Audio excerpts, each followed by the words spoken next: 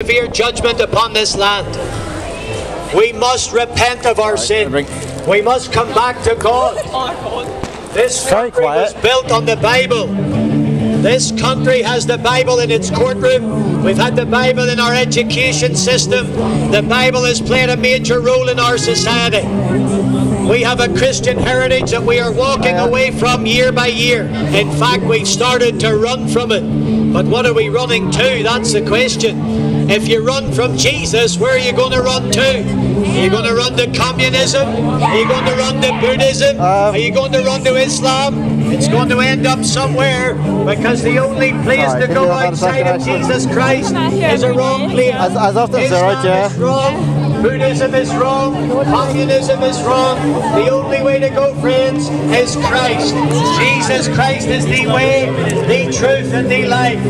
Friends, today I'm talking to you about the end of an age, because we have arrived there. We're living at a time that Jesus spoke about in Matthew 24. It's time to get serious with God.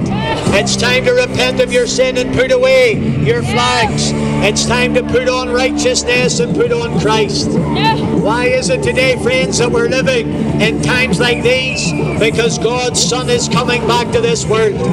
Jesus Christ left the planet after he had came as the suffering servant, as foretold by Isaiah, but he's coming back as a conquering king. He's coming back to destroy sin and unrighteousness, and he's coming back to rule the nations. Yes, Jesus is the King of Kings, and Jesus is the Lord of Lords. The Bible says to me that every knee will bow and every tongue will confess that Jesus Christ is Lord, to the glory of God the Father. If you're going to bow the knee to the one life that really matters. Do you know what life really matters? Christ. The Lord Jesus Christ is the best life ever lived. The Lord Jesus Christ loves you, sir. Even though you hate him today, he still loves you, and he wants to forgive you, and he wants you to repent of your sin and believe in him. The Bible says today, everyone who repents of their sins receives forgiveness of sins and eternal life from God the Father through God the Son.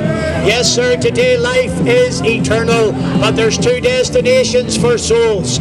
One is up and the other is down. In Luke chapter 16, the Lord Jesus Christ told us about a heaven, and he told us about a hell. Friend, today we're here because we want you to go to heaven. The Lord Jesus Christ died on the cross that you might go to his heaven. The Lord Jesus Christ didn't hate you, he loved you. And the Lord Jesus Christ came. I can't let you talk, sir, I'm preaching the gospel. The Lord Jesus Christ came into this world to save people from their sins.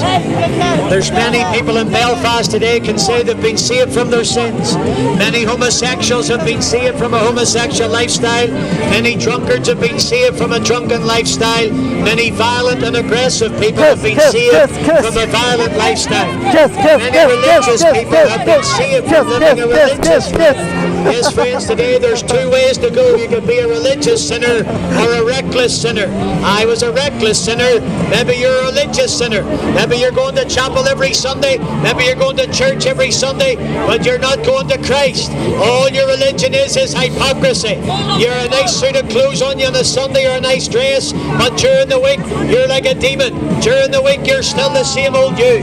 You still live in your sin instead of living for his Son. Yes, sir, today there's many people going to hell from the pews. But today, friend, we're telling you not about a religion, but about a relationship with the Lord Jesus Christ. The Lord Jesus is the best lover, and he loves you so much that he died for you on the cross. Why would you not want a relationship with that kind of love?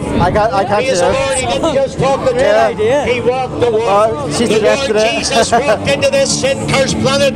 He walked through it for 30 years, and then he was willing and glad to die on the cross. The Bible says, for the joy set before him, he endured the cross. He despised the shame. Why? Because he loved his people, and he wanted to save his people from their sins. Friend, you might be here today. God's love might be looking into your heart, but you're saying no to God. You're sticking your finger up at the Most High, but friend, today God still holds out his hands. We identify Jesus because of the marks of love. He has nail prints in his hand, nail prints in his feet, a hole in his side, to prove that he loves humanity, to prove that he's the hardest man that ever lived. Do you know how hard Jesus was? As hard as nails. He was as hard as nails. Oh, a dad joke, yeah.